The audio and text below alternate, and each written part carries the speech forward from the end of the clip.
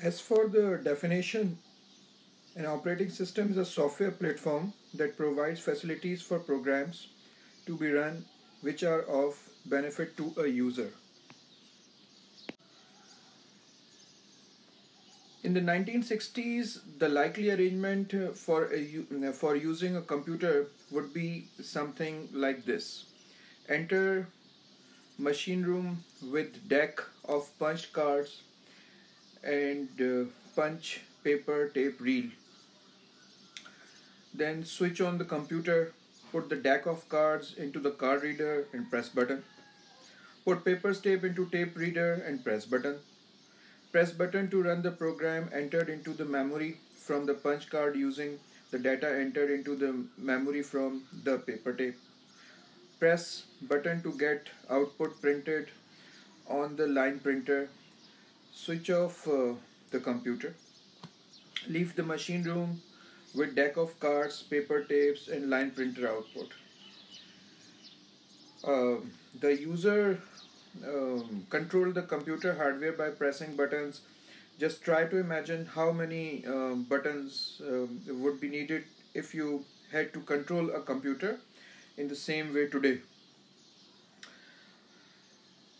The missing component from the 1960s computer was, of course, an operating system.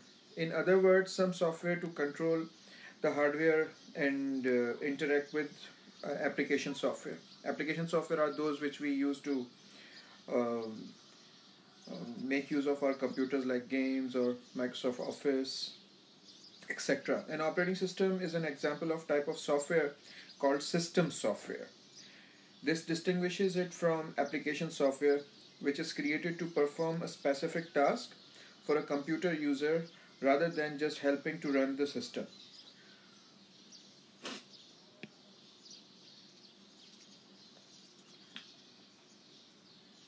There are certain operating system activities that we need to remember for examination. Operating systems are extremely complex, and it is not possible to give a full description in this lecture of what an operating system is. However, what an operating system generally does is to provide an environment where the programs can run that are of benefit to a user. As I said earlier, the activities of an operating system can be subdivided into different categories, some of which overlap with each other sometimes. We are going to look at each of the various tasks carried out by the operating system. First of all, it is interface, uh, user system interface, or program and hardware interface.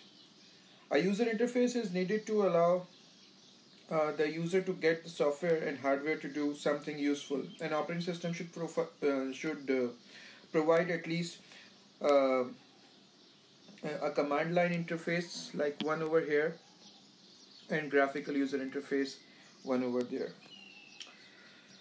So programmers write software and user run this software. The software uses the hardware. The operating system has to ensure that the hardware does what the software wants it to do. Program development tools associated with the programming languages allow a programmer to write a program without needing to know the details of the hardware, particularly the processor which actually works. The operating system then has to provide the mechanism for running the developed program.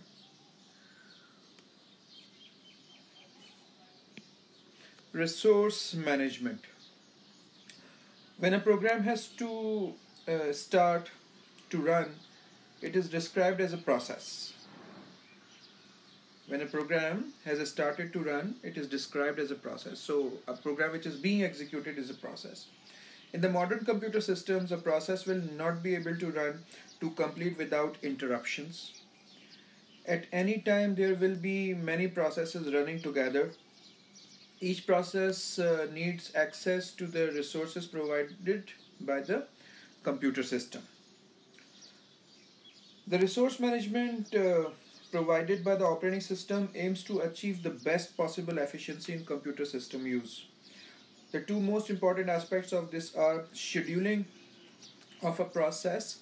Scheduling means making best use of the microprocessor's time, and resolution of conflicts when two processes require the same resource means when more than one processes are using the same RAM, they are actually wanting to use the same hard disk and same printer, etc. Then we have memory management. After process management, we have memory management. There are three important aspects of memory management. Memory protection ensures that one program does not try to use the same memory location as another program. If you do remember that famous blue screen of death, that actually shows up because of the same reason when two programs try to access the same memory.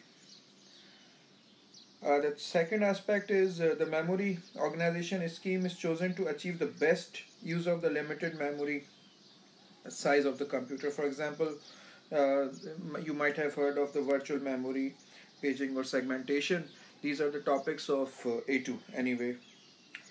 Third aspect is memory usage optimization involves decision about which process should be in the main memory at any given time and where they are stored in the main memory. These are few of the memory management things.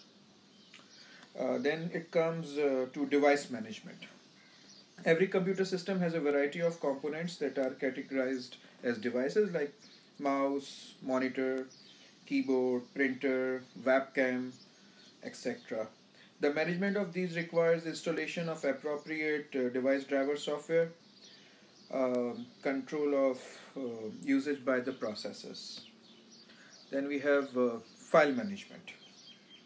Three major features for the file managements are file naming conventions. Sometimes you might have typed the name of the file and system says that it is not allowed to use such characters and all. Then we have directory or folder structures.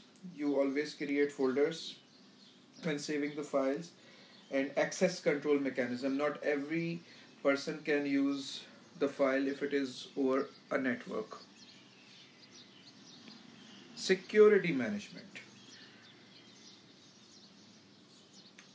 Operating system actually have many aspects regarding the security. We all know about it. For example, provision of recovery of the data when the data is lost, prevention of intrusion, and ensuring about the data privacy. So security management should be there. It can be managed through username and passwords and encryption, etc. Then we have error detection and recovery. Errors can arise in the execution of program either because it was badly written or because it has been supplied with inappropriate data like invalidations. Other errors are associated with the devices not working correctly. Whatever the cause of an error, the operating system should have the capability to interrupt a running process and provide error diagnostics wherever it is appropriate. In extreme cases, the operating system needs to be able to shut down the system in an organized fashion without loss of the data.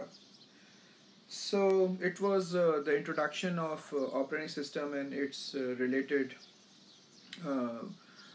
interface and resource management thing. We might have one question regarding this. It is useful to describe the management task carried out by an operating system as being primarily one of the following types: those assisting the user of the system, those concerned with the running of the system. So the question is, considering the management tasks that have been categorized, can you identify them as belonging to one or other of the types which I have mentioned over here? Are there any problems in doing this? Then you may mull over it or you may ask. So to find few of the works that you do perform with the operating system and categorize them as per these categories given over here.